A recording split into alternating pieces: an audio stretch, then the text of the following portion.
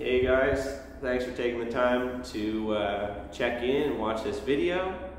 Today is December 1st, and we are going to be talking about what to look for when buying a home in Nova Scotia. So some of you are going to try and buy a home virtually through virtual showings, pictures, videos, through maybe a family member of yours is going with your realtor to the house. And then some of you are going to be in person. Maybe you flew down and we're checking out houses for a week or two. Either way, that's great. So one of the first things I like to do is just get a better idea of the neighborhood. So do a drive up, drive down the street, just have a look around at the other houses, see what everybody else is doing, how well they're taking care of their property, stuff like that. Then you get out of the car and we're going to be looking at the outside. This time of year, like I say, it's beginning of December. It does get dark early, so some of us are working through the day. It's hard to view properties in the day this time of year, but try to view in the day because after dark it's so hard to pick up on some of the issues that might be at hand. So one of the first things I like to do is just have a quick look at the driveway.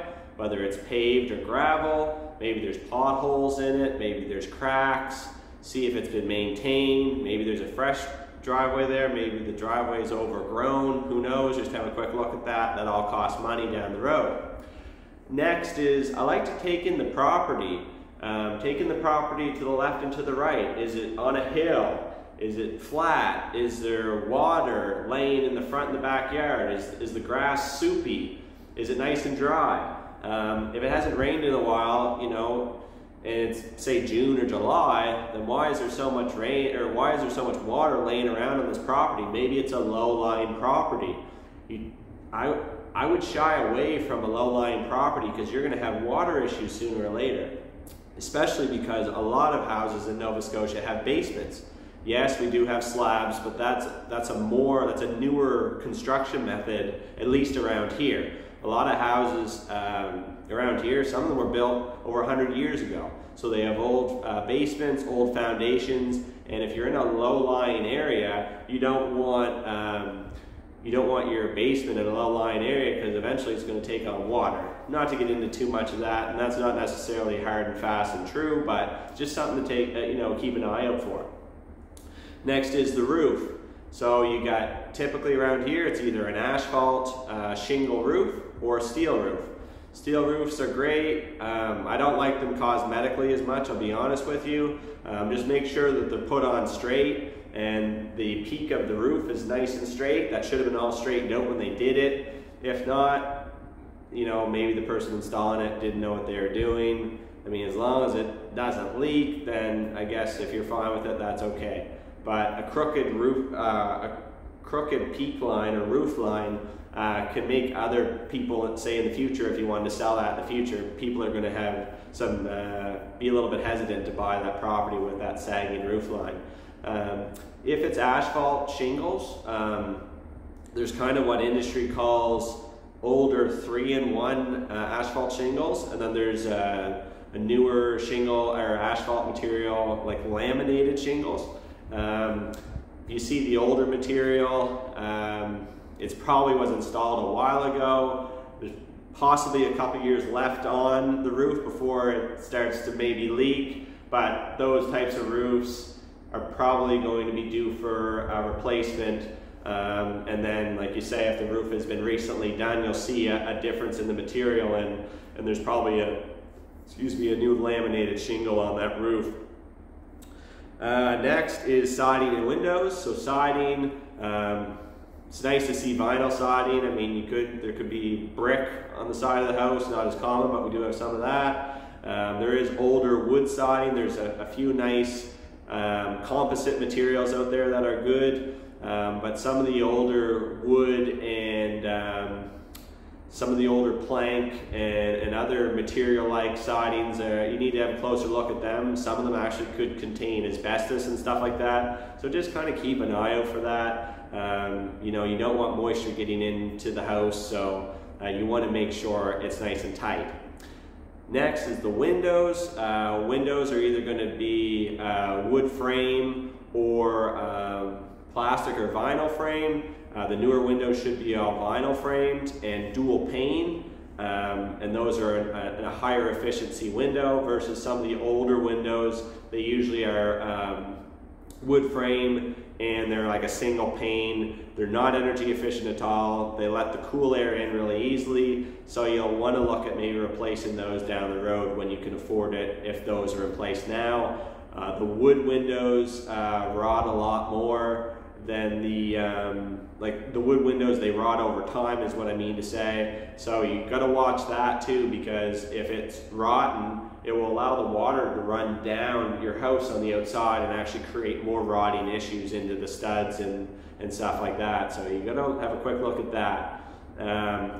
Door steps, decks, have a look at that. Make sure the deck's on footings. Again, I mean, I know some of this probably sound like a different language, but it's really basic stuff. You can look a lot of this up online. Yeah, so make sure the deck's on footings preferably. Make sure the deck's not rotten or underneath of it's not rotten. Sometimes decks connect directly to the house, so make sure that connection is done properly. I've seen rot behind that connection before, so that is just something to have a quick look at. And then for this video's sake, we get into the inside.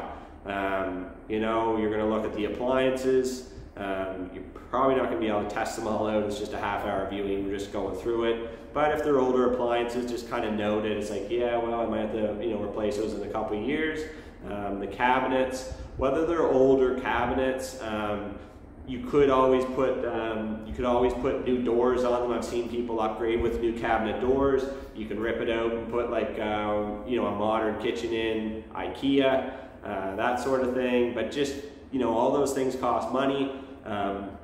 Other thing is the bathroom. How old's the bathroom? Is it an old steel tub? Has it been all gone over? Something to look for. And another thing with the bathrooms, some of the water supplies for houses in Nova Scotia are by a drilled well. So they actually drill down into the ground to get your home water.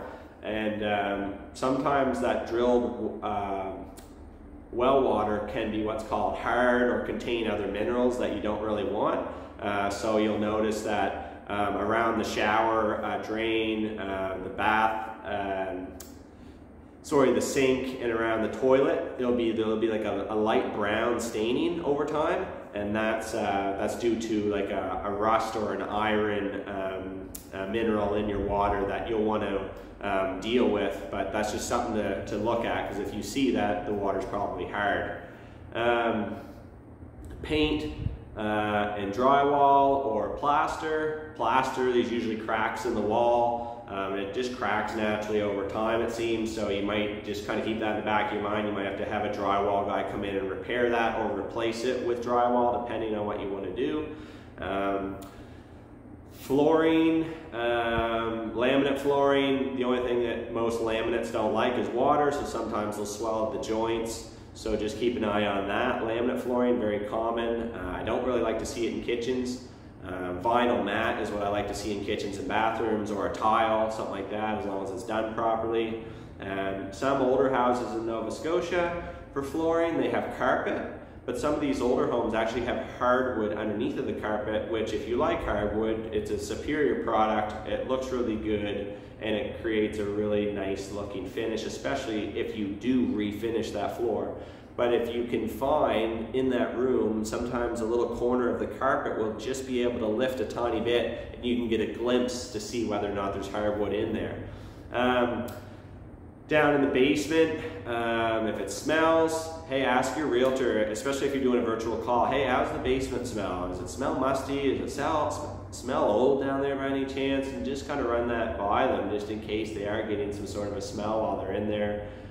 Cats, dogs, etc. You never know. Another thing is in basements, usually you can see along the baseboards, along the right above the floor there where the board is against your wall, baseboards, you can see old water lines on the side of baseboards if there was water in that basement. So If there was, just have a look. You'll see almost like a faint drying line. Sometimes the baseboard will swell and it will easily show that possibly there was water in that basement before. Maybe there's what's called a sump pump in the basement, which is a water pump in the ground, in a hole in the ground or in the concrete of your basement floor, and it pumps the water that's coming up underneath your foundation up and out of the basement before it hits your actual concrete floor. Hopefully that wasn't too confusing.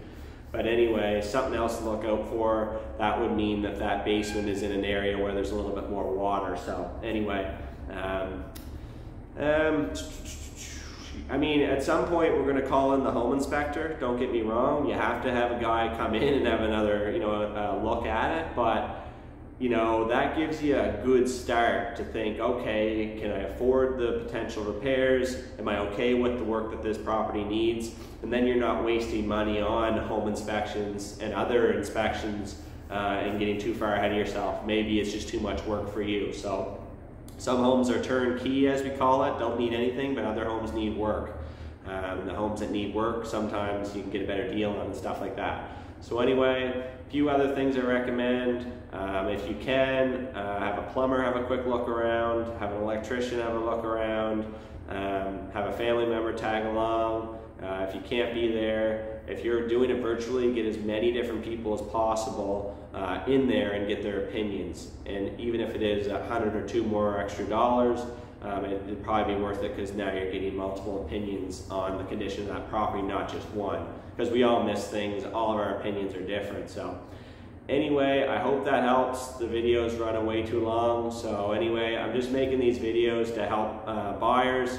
Like I say, I work in central Nova Scotia. If you're frustrated and you're local to central Nova Scotia and you can't seem to be able to find any properties or not happy with how your search is going so far, let me know. If you're from Ontario, Alberta, BC, all that stuff, if you're looking for a property, I'd love to work for you. And this is how I'm trying to meet more and more clients, is through videos like these, because you can't tell what kind of a personality or what I'm like by just looking at a little picture on my business card. So anyway, trying to make more connections, trying to help you guys out at the same time. Either way, good luck on finding your home, and appreciate you watching this video, guys. Take care. See you next time.